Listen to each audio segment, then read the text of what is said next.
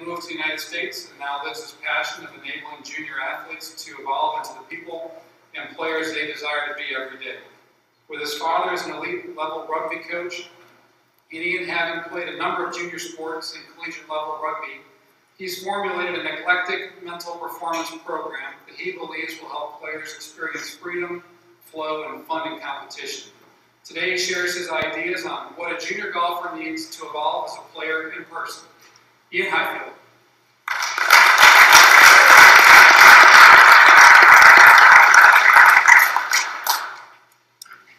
Hello. I'll be on 2 seconds. Everyone hear me? Okay, Lauren, thank you so much for the kind introduction, and thanks for the opportunity to speak today. So, I'm going to open up with 3 facts about myself. The first one, I'm obsessed with elite performance. It's a topic I've studied now for around about 10 years. The second fact, I love golf. I think it's one of the best, if not the best sport in the world. And the final fact is that I get absolute fulfillment from helping children learn and grow and become the best they can be. So it's really fitting that my current role is the Director of Mental Performance at Bishopsgate Golf Academy. What I want to share with you guys today is the knowledge and the experience that I've picked up over the last 10 years, and hopefully give you some take-homes and some ideas of what a junior golfer needs to evolve as a player, okay, cool, and a person. So, what does a junior golfer need? Let's dive in and answer the question straight away. And I want to try and do this with a visual analogy. I believe the junior golfer needs the correct environment. And I want you to picture, imagine this glass is your golf academy. Imagine the water inside is all your players, and imagine that this bottle of colouring is your golfing philosophy. Whatever you put out into the environment in any way, shape or form,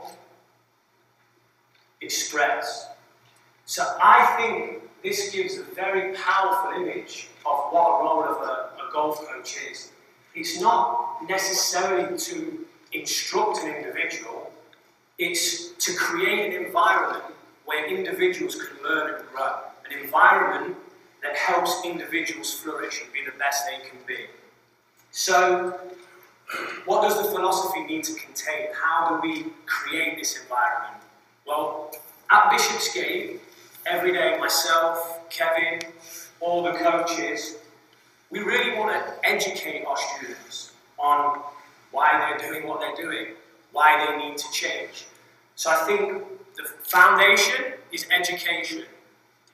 Next, we need to create an inspirational environment. If we don't inspire these junior athletes to make change, if we don't help them discover their compelling reason to take action, then the education only remains as information. It never actually gets actioned. So education, inspiration, and finally application. At Bishopsgate, myself and a number of the coaches, we really want the students to apply what they're learning. And believe it or not, we want them to fail. We want them to fail, embrace failure, and then learn from that. So we really try and set up an environment that encourages the students to try new things and learn and grow from these experiences. So that's the overall philosophy. Well, what does this educational, inspirational, and applicational environment need to fuel? And I'm going to cover now with everyone in the room 3 things that I believe. The first one, I truly believe we have to create an environment that enables a growth mindset. So a mindset can be defined as a self-perception or self-theory that someone holds about themselves. A growth mindset would be a self-perception or a self-theory that, okay, where I am today does not dictate who I will be tomorrow. And we're talking about junior golfers here, children. So a school analogy, if you have a student who isn't very good at mathematics, and they truly believe that that's how it's going to be forever, I'm not very good at maths, that's an example of a fixed mindset. If the student believes, with grit, effort, hard work, focus, that one day they can make the shift from being poor at maths to being good, that's an example of a growth mindset. And I think this is the cornerstone of what we're trying to create at Bishopsgate. We really want our students to have a growth mindset and know if they put the effort in, the results will start to come. So, how do we do this, or how do I do this? Well, one of the tools I use to create an environment that fuels a growth mindset would be the way I use social media. And I make the utmost effort to always praise effort before outcome. At this point, I want to stress this isn't my research. I'm taking the work of people far cleverer than me. I'm going to make reference to clinical psychologists, I'm going to make reference to educators and researchers. In the field of sports psychology, I would be what you would call a performance coach or a mental trainer. So I'm actually studying other people's research and just trying to put it into a framework.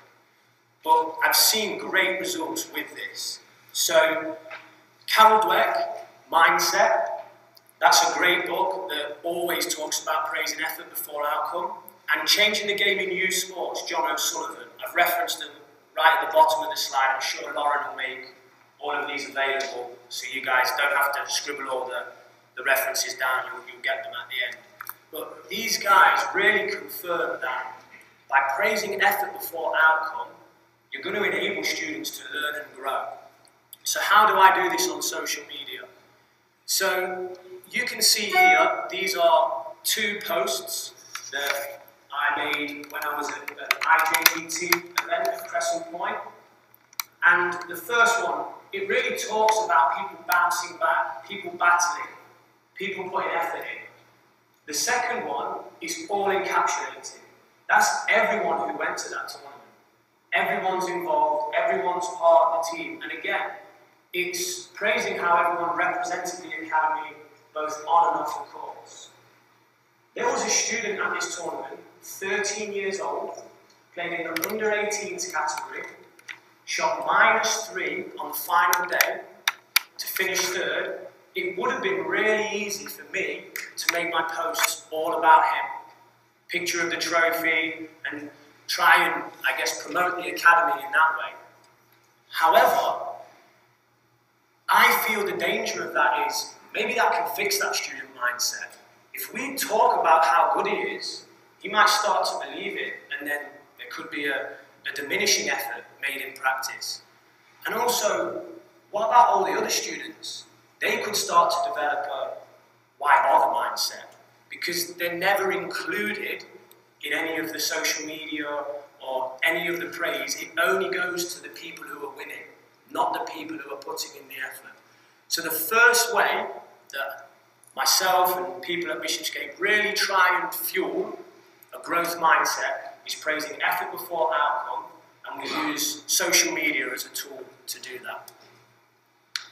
A second way, the creation of vision boards. So, I'm sure a number of you in this room are familiar with the book The Secret, written by Ron Laverne, and it talks a lot about ask, believe, receive, and put a picture up, let that picture manifest in your mind, and eventually it will come to you. Which is great to a point, but at Bishopsgate, the real goal that I try to create is take it beyond that. Take it beyond what do you want, and really tap into students' intrinsic motivation. When you tap into a student's intrinsic motivation, some of the things that the kids will come out with, it blows your mind. So I'm going to give you a worked example now of how I put this process into play. So I have a student, amazing young man, wants to win 19 majors. Cool, who am I to say that that's not going to happen?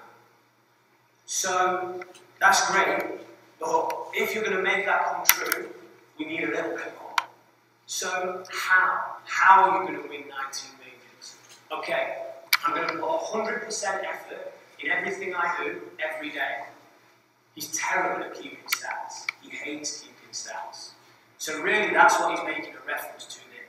Keeping his practice stats and keeping his performance stats. And he knows if he does that, and it's maybe the small things that these students don't often value that they'll come up with, he knows if he does that, he's a step closer to those 19 majors. Okay, so we have what you want, you have a plan, a process in place to how you're going to get it. Tell me why. Why do you want that? Well, you know, I'm from a poor background, my parents aren't as affluent as many people at the academy, and they've made huge sacrifices for me to be here. So he wants to retain them. Okay, great. What else? Really tap into the intrinsic motivation. And it's a skill to do this, it takes time to learn. Finally, we get to the source. Okay, I want to pay back my country. So this student at 13 years old is saying, I'm from South Africa, I've seen poor people not be able to eat. When I win 19 majors, I'm going to start a charity, I'm going to start a foundation, I'm going to feed my country. And to me, that's incredible. We've really gone beyond the norm of just asking the student, okay, what do you want? We've put a process in place, what, how, and why. And the most amazing thing, or one of the most amazing sights you'll see at Bishop's Gate is this. The students actually take them to practice. So we give them little metal frames, or they put dots, and they can hang it over alignment rods, and they'll put them in the floor. And when you walk down the range, there's a group of 8 students, all with these vision boards lined up. It creates a really powerful, intrinsically motivating environment. The best thing for a coach, as soon as the student isn't focusing, walk by, point at the board, don't even have to say anything. And then back on it, 100% focused, because you're not helping them with what they want, you're helping them with why they're doing it. You're helping them with something bigger than themselves, a deeper meaning or a deeper purpose. Further sources, Start with the Why by Simon Sinek. Might be one of the most powerful TED Talks that I've seen. It's based on business, but that really helps you understand this process. A great book written by Joshua Metcalf called Burn Your Goals. That source is The Dangers of Goal Setting, and Drive by Dan Pink. So I guess I've studied what these really clever people have done and brought it all together in a really simple way to tap into students' intrinsic motivation. And goal setting is a real, I guess, boring topic for some students. They don't like to engage in it. If we do it like this, you get a different vibe about it and engage a bit more. Okay, finally, the final tool that I want to share with you guys on how to create a growth mindset environment is challenge the students. So when I'm coaching, I don't want it to be about me, I want it to be about the students. So I'll give the students challenges to go away with and take into different environments. They won't always be doing this at the academy, they might be doing it at school, they might be doing it at home. Well, we do a little challenge called Thought Tracker. And really simply, when a student has negative thoughts, they put red dots in the squares. When a student has positive thoughts, they'll put green dots into the squares. And it starts to give the student awareness of how their brain works, awareness of patterns that they're running. So a student now sees, okay, I have this many positive thoughts, I have this many negative thoughts. They also see if they run patterns on the golf course, this will happen and all my thoughts will go red. And the amazing thing, when you begin to challenge students in this way, they start to make the interventions themselves. I had a student who did this. He brought me his sheet. He had 12 red dots before he'd even got out of bed. That was a concern to me. It was an even bigger concern to him. And he told me, don't worry, Ian, I've already put 3 words on my alarm clock for when I wake up tomorrow morning. Wow, great. I didn't even do a thing. I set a challenge and he responded to the challenge. So when students begin to make their own interventions through us creating the right environment, I believe that's a great example of what coaching is and what a coach's role should be.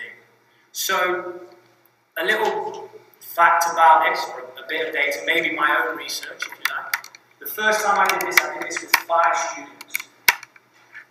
Every single student beat their scoring average in the following tournament, and every single student, more importantly, reported having more fun on the golf course.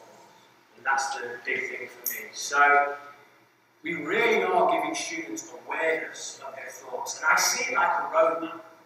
As coaches, we know we want students to be more positive. We know we want them to have more energy on the golf course and think in a correct way, and we share this with them. But what was the starting point? We often give them the destination, but what was the starting point on the map? At times we don't give them the starting point. And I really feel that's what Thought Tracker does. It's like the pin in the map. This is where you're at, and this is where we want to take you. And when you're given that destination, it really allows you to move in the right direction. Reading I would recommend on this would be a book that was recommended to me by Dr. Rob Neal, so from a very credible source, called How Children Succeed by Paul Tough. And he talks a lot about a process called metacognition. That word was far too complex for me to really try and talk about, but it's cognition about cognition, or knowing about knowing, ultimately understanding your thoughts. And I think if you read that, you'll see the power and benefits that Thought Tracker can provide to your students. Okay, so we've covered the 3 tools that I would implement and other staff at Bishopsgate Golf Academy would implement to create a growth mindset. But what else do we need to fuel? What else do we have to educate, inspire, and allow children to apply? Well, we have to enable them to learn a process called chunking. This is very important. This is a real big one. Chunking can be defined as a flexible way of learning. We develop the ability to collect elements that have an association with each other and make a decision. That's the definition. A really simple analogy would be, at some point today, I'm sure everyone in this room has walked through a door. So as we're walking up to the door, our brain is doing a scan, it's looking at all the elements, and then it chunks them all together. And guess what? We know whether to push or pull.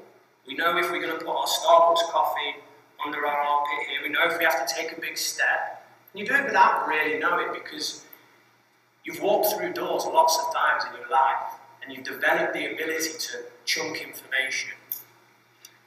Unfortunately, for a number of junior golfers, the way they practice really does not enable chunking to evolve.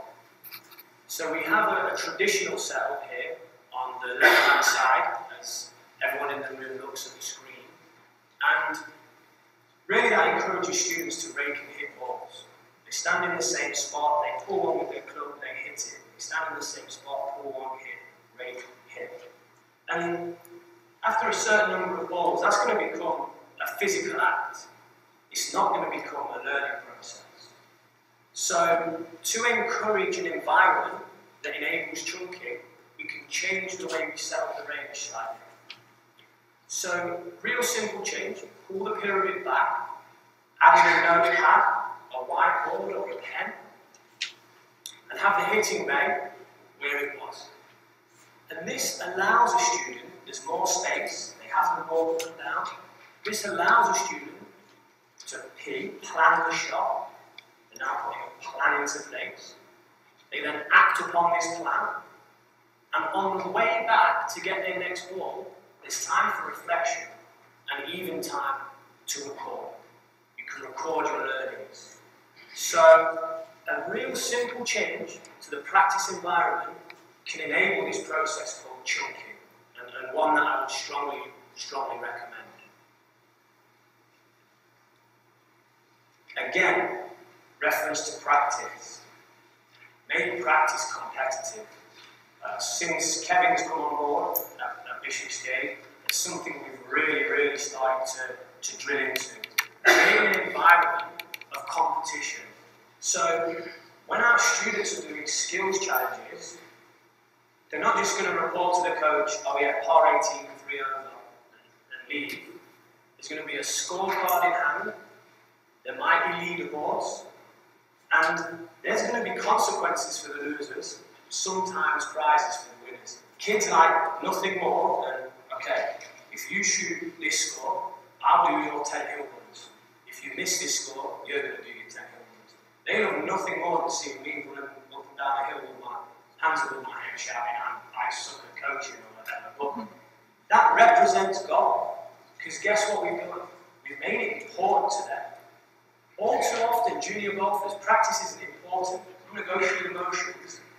Then they get to a golf tournament, and it is important. That's the wrong way around. Practice needs to be as important, if not more important, than the competition. So make practice competitive, have winners, have losers, and what happens is students start to develop coping strategies. They start to go through something in practice that recreates and simulates what they're going to face in tournament play. When they're then in tournaments, practice had a purpose, and they can now recall on their experiences, or chunk if you like, and perform better. A great source for this one would be Game Night Training by Matthew Cook. He actually does packs where you can get the scorecards, the games, everything all together in like a one-stop shop. He also has a lot of information on par practice in there, so that's a source I recommend for that. Finally, with regard to helping students chunk and create an environment, would be extreme practice. So my source for this is the Navy SEALs. Sounds a little extreme when we're talking about junior golf. I'm not going to ask a student to sit in a lane for 7 days and get by on 1 hour's sleep. That would be a little crazy.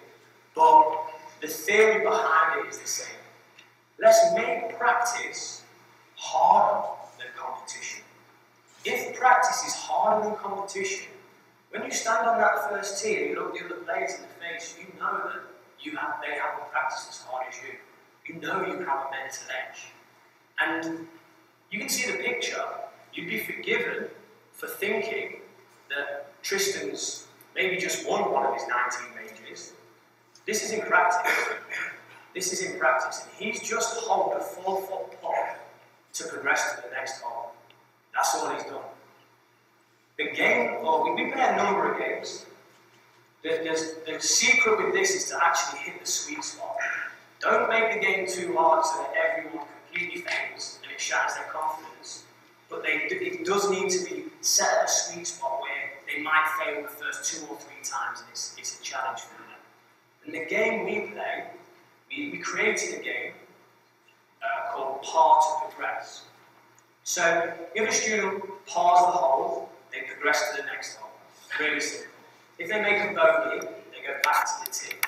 If they make a double bogey, they'll go back to the previous, and so on. The twist, they have to draw every second putt back 4 feet.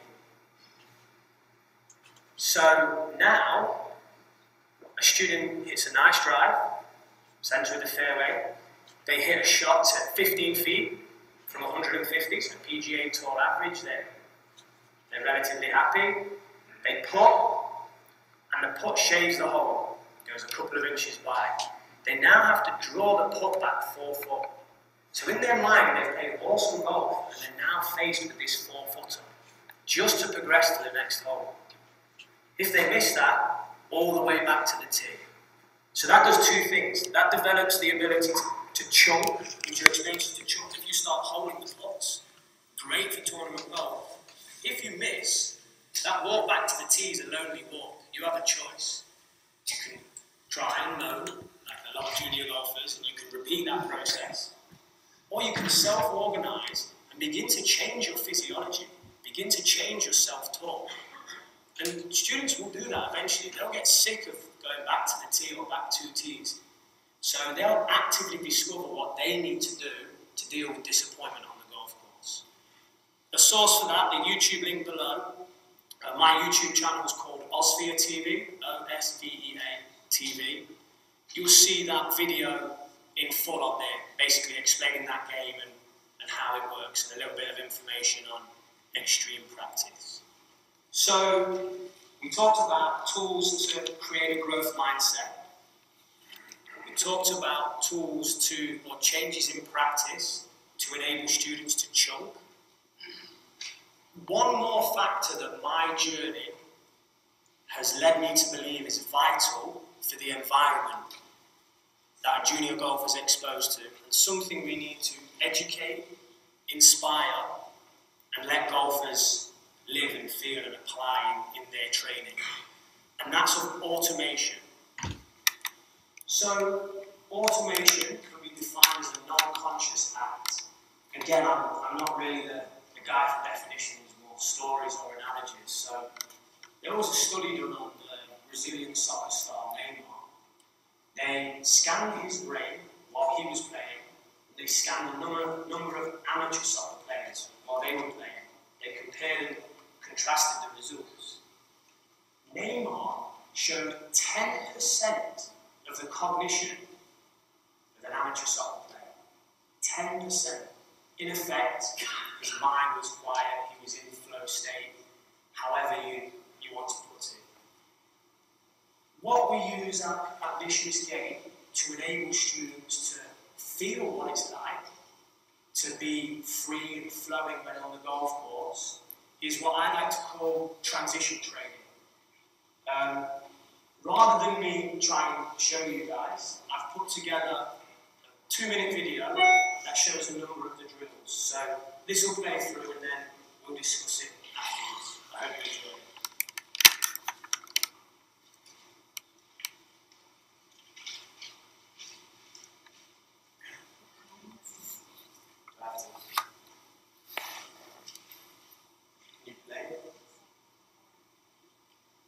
There's not a link. Oh, there we go.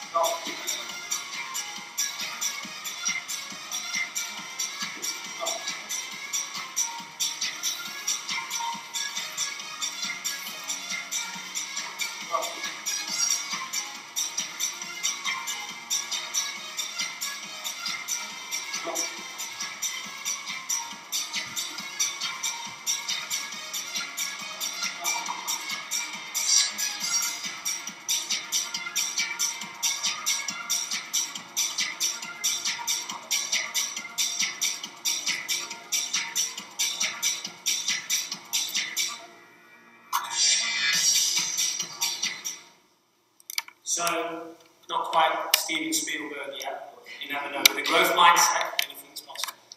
I want to draw your attention to the last video, the last section of the video, where the student was putting. At that point, I think the stats package we were using was from 3 to 6 feet. He lost between 5 and 7 on the field, or strokes gained putting overall. I can't quite remember, was he lost 5 to 7 on the field. And we pinpointed it that short puts were the issue. He did transition training that game and a lot of other challenges that involved putting for a few weeks. And I began to see that he was more automated, less conscious action when he was putting. And we began open questioning. Okay, Tom, what are you feeling? Well, actually, everything's fast, so I need to feel slow. My walk to the ball is slow, my feet are soft on the floor, my hands are soft, the stroke and rhythm is slow. Okay, cool. We put him back on sample lab, and he changed his data.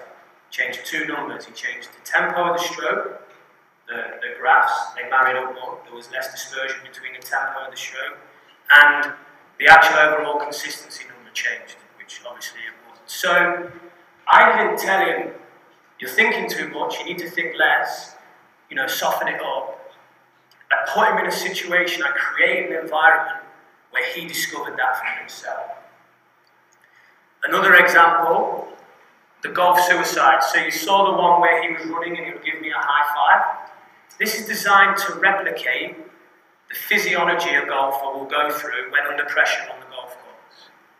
Now, it's important that I stress to you guys, all of those videos are done on the golf range, but we take this kind of training to the course. We want to maximize retention and transfer of these skills. So eventually, you're going to have to start performing them in the environment that golf tournaments are in. So you can see level 1, no target, level 2, we introduce the target, level 3, random. So we move from a block system to a random system, all the way until we're on the golf course playing speed golf. Now this student made a birdie on the hardest hole at Bishopsgate Golf Academy in 2 minutes 24 seconds. So that was my window. Okay, let's find out what he did and let's transfer that to competition. So we spoke a lot, and he talked about, because he was racing against the clock, he knew he couldn't make 5 or 6 practice swings. Because he was feeling pressure, he really wanted to take everything away and focus on his practice swing. So he decided to close his eyes and make one rhythmical practice swing. Great. He also said he needed to breathe more because he was out of breath, which again under pressure is a great thing to do. And the simple swing thought was carry the feelings of the practice swing into the shot. So again, the environment allowed him to create his own zone. I wasn't there to tell him, you need a more purposeful practice swing. Perhaps close your eyes, you'll feel it more. The environment allowed him to self-discover this. And then, what else is key is making students accountable. So, this is a scorecard, and this helps develop or maintain automation. What we find, we wire. We are what we repeatedly do. So, I want to hold students accountable for these processes that they discover. So, the O stands for options, the S stands for selection, V stands for visualization, E for execution, and A for acceptance. And my studies, and basically just watching the PGA Tour, you watch Jordan Spieth, you watch Jason Day, they seem to tick all of these boxes when they play. They're not too bad guys to model. So I want the students to look at 5 components of a golf shot, not just the one they normally look at, which is the swing. So then it will fill this scorecard in. So visualization process, close eyes, feel the practice swing. Execution process, breathe on the walk to the ball, recreate the practice swing. And then, now he's transitioning, that's why it's called transition training, he's transitioning what he's discovered in the environment that allows you to, he's transitioning onto the golf course and using it as a performance tool, using it to stay process focused. And after every hole, or after every shot, he'll grade how well he stuck to his processes. So, as well as creating automation, by making students accountable, we're creating process-focused golfers, which is a very, very powerful tool if you want to become a leader. Okay, so, as I said, this is my journey. And I've done a lot of studying, a lot of research, and 6 years coaching in junior golf now. Prior to that, I had about 6 or 7 years, there was an overlap working in business and sales psychology. So why have I picked education, inspiration and application? And why have I picked growth mindset, chunking and automation? And I've picked it because, like I said, you watch the top guys on the PGA Tour, they all have a growth mindset. Jordan Spieth's a great example, Jason Day's a great example. Growth mindsets, they all believe that they can improve. They all believe with effort, grit, determination, they'll get better. Chunking, they make great decisions. The conversations that you hear on some of the coverage between caddy and between golfer, they're discussing their options, they're discussing what they're going to select. They're actually chunking information. That's what they're doing at that point, they're chunking. And when they hit the ball, the ones you've heard Tiger Woods talk about, he blacked out. There you go, he's in an automated state, there's less cognition. So these habits, wiring these habits, are very powerful for students who want to go and play the PGA Tour. Some of the business consulting I did was in medical sales. I used to be lucky enough to go and watch surgeons do operations. And guess what? If you want to be a surgeon, you have to have a growth mindset. You have to be able to chunk back on previous experiences. And in that moment, when you're trying to save someone's life, you have to be automated. And surgeons will listen to rock music while they're performing operations in an attempt to get in that automated state.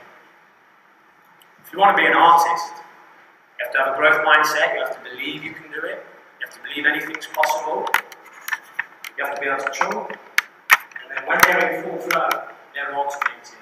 So I truly believe that the framework that I'm creating from looking at these clever people's research and studying the greats in their field is creating habits, not just that junior golfers can take into competition, it's creating habits that junior golfers can take into life, whatever they choose to be. So, again, my journey leads me to believe the first port of call as coaches, we have to realise maybe the days of instructing the individual or coaching an individual have gone, and the most powerful tool that we can create is an environment. Because the environment involves parents, the environment involves friends, the environment pulls everyone in. Okay? So maybe don't focus so much on the individual, focus on the environment that you create when those individuals arrive. Students, when they've had a lesson, they'll go and talk about it. So you're coaching one individual. At Bishop's Gate, we go out on the range of the weekend, there's 5 or 6 students like that all filming each other, giving each other lessons. So we need to be aware that the information that's being put on, it isn't direct instruction, it's creating an environment. The environment, in my opinion, from my studies, should be educational, inspirational, and applicational. And we should really be trying to fuel a growth mindset, chunking, and automation. The language that we use is extremely important. Praising effort over outcome will help create the environment we need for junior golfers to be the best they can be. Social media, the tool I guess that I use to try and fuel this. Challenge active discovery. So it doesn't take a genius to work out that I'm really big into constraints-led learning. I do believe children can self-organize and teach themselves, and that really is the foundation of the program. But don't be afraid to instruct. There are students that won't self-organize as quickly as their friends.